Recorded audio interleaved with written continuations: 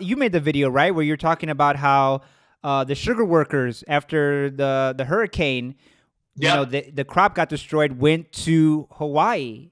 Yeah. That's crazy. So tell that story a little bit.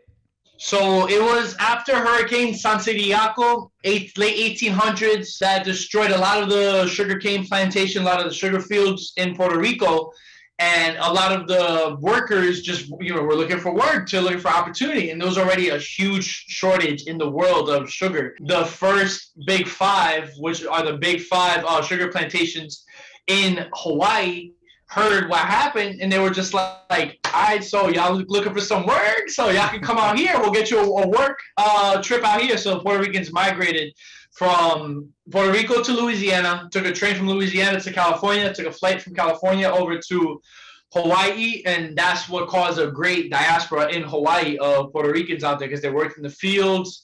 They was working with and living with the Hawaiian natives, eventually creating their own genre of music called gachi gachi, which is a whole other genre. So they brought their music, they brought their food, they brought the kokis too. They brought the kokis out to Hawaii, but Hawaiians were not too happy about that. I don't know. Here's the thing though, a lot of people say Hawaiians don't like that, but I'm not sure. Is it the Hawaiians, or like, I'm white but I live in Hawaii, so I'm Hawaiian? You know what I mean? Like, Yeah, yeah, which yeah. Hawaiians are we talking about?